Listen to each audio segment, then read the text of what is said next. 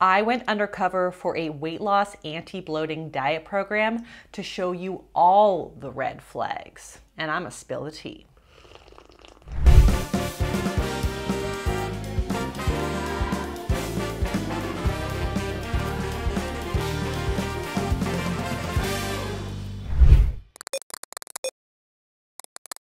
So, hear me out here. I get a lot of DMs, and I actually read most of them and respond to quite a few. But a few weeks ago, a number of people sent me an Instagram link to a diet program that was promising to eliminate bloating, IBS, and cause significant weight loss in just a few short weeks. Sure.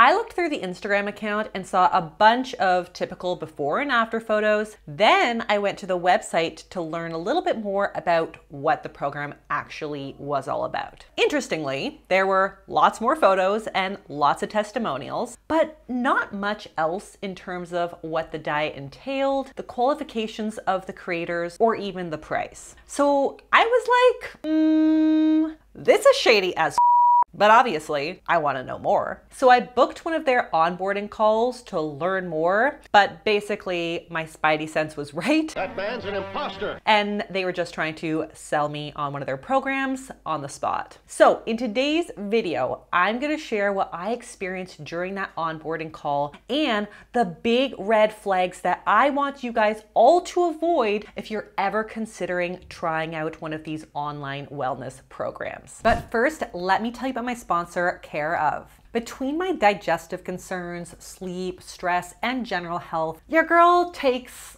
a lot of pills. But I am honestly a big proponent of supplements if they help you achieve better food freedom by allowing you to enjoy the foods you love. So I was really excited to try Care Of, which is a supplement subscription service that ships high quality vitamins straight to your door every month. The way it works is that you take a personalized quiz about your health goals and it gives you unique recommendations based on those answers. My quiz recommended vitamin D, probiotic blend, protein powder, magnesium, and rhodiola, as well as their gut check quick sticks for on the go. This was largely to address some of my digestive struggles and IBS, as well as my goal to improve my long-term sleep and stress concerns. I've only started using the service, but it really does make it so much easier to be able to get all of the supplements that you need in one easy place, especially because I don't even have to leave home to get them. And as a dietitian, I love that Care Of supplements are third-party tested and backed by the latest science, which you all know is really important to me. And when your goals or needs change, it's easy to update your quiz and get new recommendations sent your way. So if you're looking to start a supplement routine or update your current one, take Care Of's quiz to find out what's recommended for you. And you can check out the link in my description and use my promo code Abbey Sharp to get 50% off of your first order. And a very quick disclaimer here,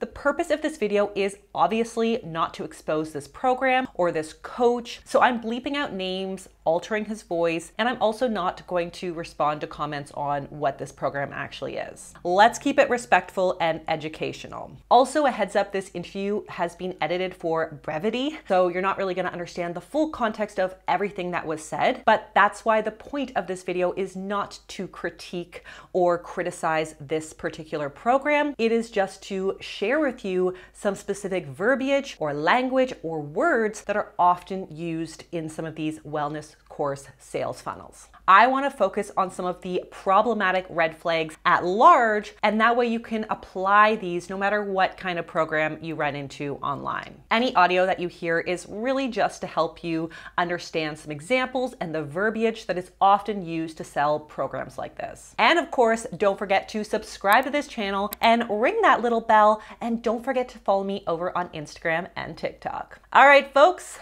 let's get into it. Red flag number one, they don't screen for eating disorders when giving restrictive diet advice. I've discussed this red flag in my Noom review right here, but I basically mentioned that it's pretty problematic to be prescribing a restrictive weight loss diet and then in the same breath to be promising to heal your relationship with food. We hear this all the time in a lot of these kind of new world diet plans. And I'm not saying that these two things cannot exist at the same time or happen concurrently, but I am saying that this can be very dangerous territory without a very skilled, well-trained team. Generally speaking, for the masses, restrictive diets often just shift the ED mindset from worrying about one bad food or component of food to another. So they might tell you that you don't need to count calories, but now instead, you just need to cut out 20 different foods to fix your digestion. Respectfully, I would say that this is much less likely to fix your digestion as it is to just further distract you from getting the help that you actually need. And sometimes the help that you need is to be told to no longer diet. And when I specifically asked about this, I got a roundabout response. When I was a teenager and like in my early 20s had an eating disorder, is this program still appropriate for folks who have like had eating disorders or have like probably like long-term kind of struggles with their relationship with food? As far as like really supporting you with the development of your relationship with food, we can absolutely do that. Like, have you, like, people who already have like long histories with problems with like, you know, having a challenging relationship with food later, like earlier on in life, when they have to, obviously, like it sounds like, and I don't know what the diet protocol is, but it sounds like there's a bunch of foods that I've got to cut out. Is that like, have you seen people get worse in terms of their eating disorder or anything like that in your program? Yeah, so I haven't seen anyone get worse. We've never had any like harsh reviews where like, ouch. So in this specific program, there might be a screening down the road. I don't know, I didn't get that far. Maybe one day we'll find out. But it certainly was never mentioned at all on the onboarding call as a way to really determine if the program was right for me, which was apparently the purpose of the onboarding call. And honestly, anyone trained in evidence-based eating disorder support would know that a diet that requires you to cut out a bunch of foods is often not right for anyone with a history of EDs. And if it is still to be used, it needs to be done so with very careful supervision and professional support. And speaking of professional support, the next big red flag is when the program is run by self-taught gurus and not credible evidence-based professionals. I should have hung up when I heard the guy say this. So this is years of rigorous self-study and self-experiment, and we've had about 400 people come through now to have amazing results. Personally, my personal opinion is, you know, self-study and self-education is pretty important. No, there's a huge difference between continuing education through verified evidence-based channels, as we do as dietitians and doctors do when we go to conferences or upgrade our specialty training. No special training, just be at the fight. I'm ready to back up everything I'm saying, and I'm through talking. But self-education can be really dangerous, especially in the digital age. There's no shortage of conspiracy bullshit on the internet. And if you want to believe something, you will absolutely have no trouble finding a website or a blog or a Facebook group that confirms and validates those beliefs. Do you maybe see a problem with what you've done?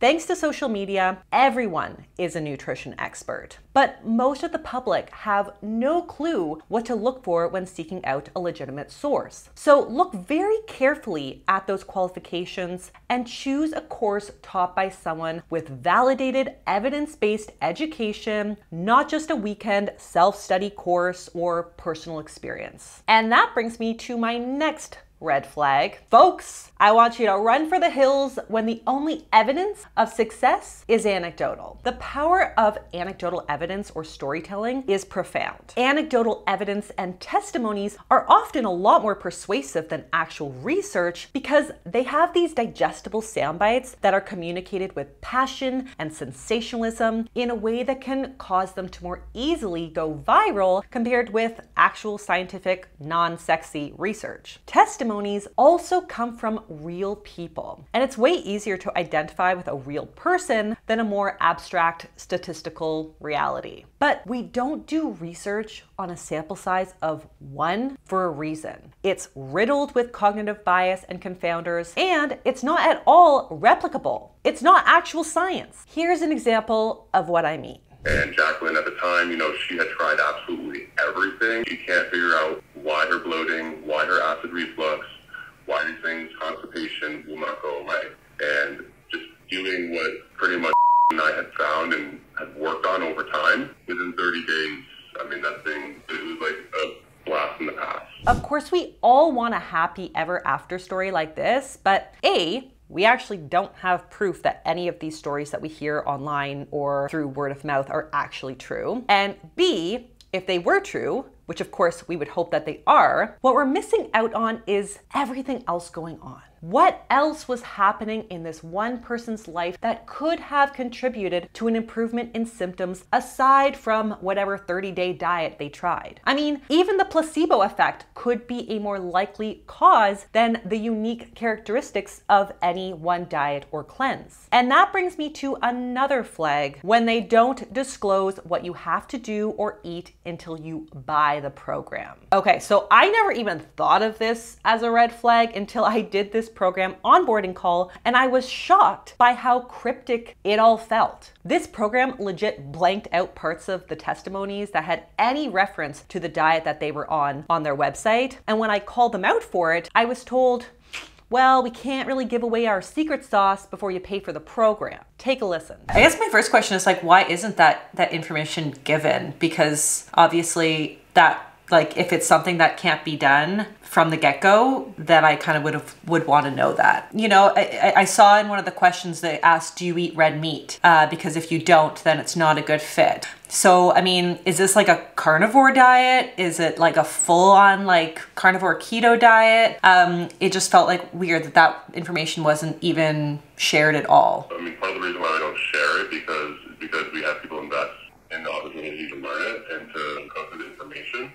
So we wouldn't put out our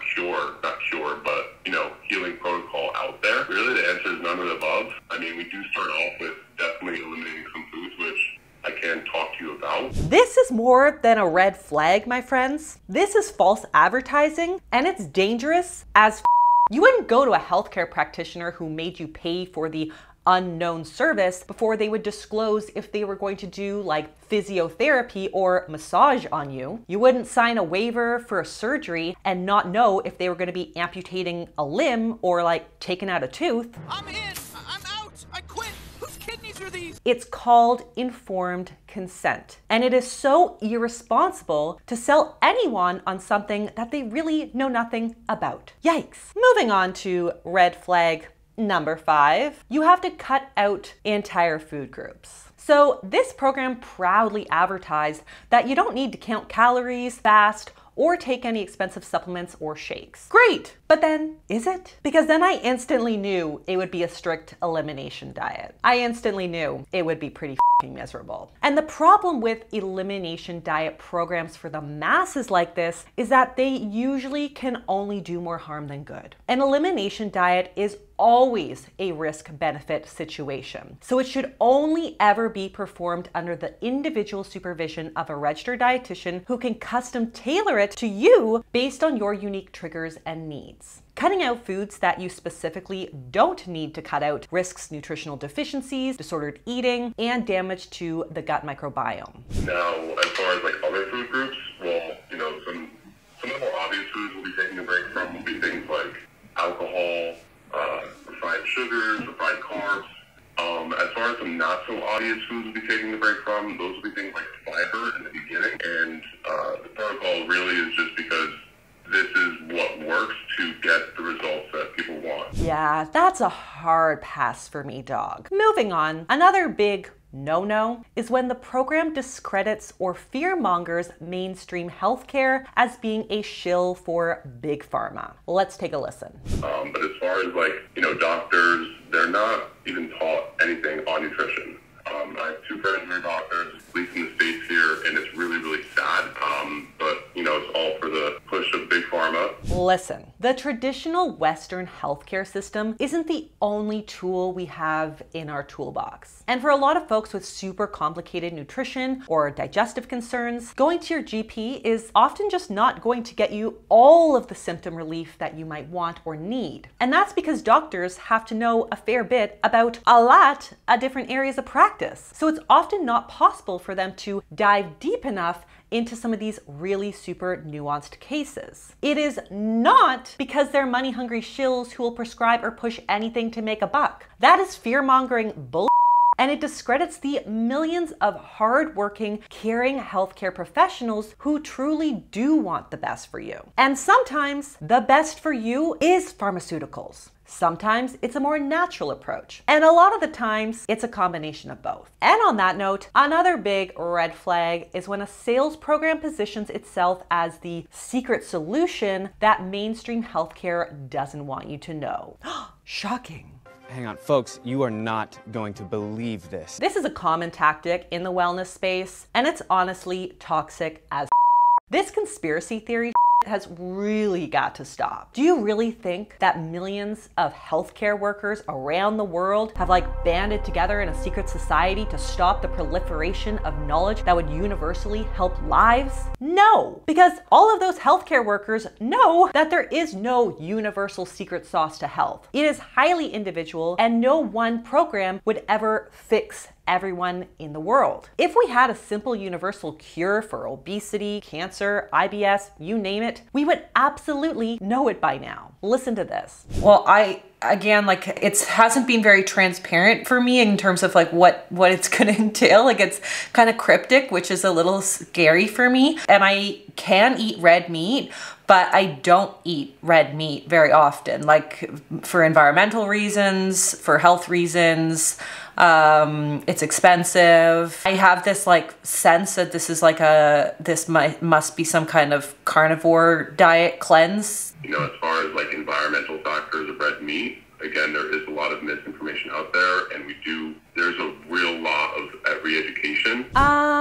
What kind of underground cherry-picked data are you drawing on to convince me to only eat red meat? That is nutritional gaslighting as far as I'm concerned. Like I said before, there is a niche pool of evidence of varying degrees of quality for virtually anything you want to prove or disprove. You want to confirm that water isn't wet? There's probably a Reddit thread somewhere for you. Real science isn't a secret. It's the antithesis of secrecy. It's the proliferation of knowledge with the greatest level of control and precision possible. It's not perfect, but it's certainly better than an Instagram influencer who knows how to Google. Red flag number 8, it promises instant success without any mention of long-term results. So this conversation says it all. Your participants in a couple years down the road or anything like that would give you any insight onto how they've maintained their weight loss or how they've maintained their symptom remission? So the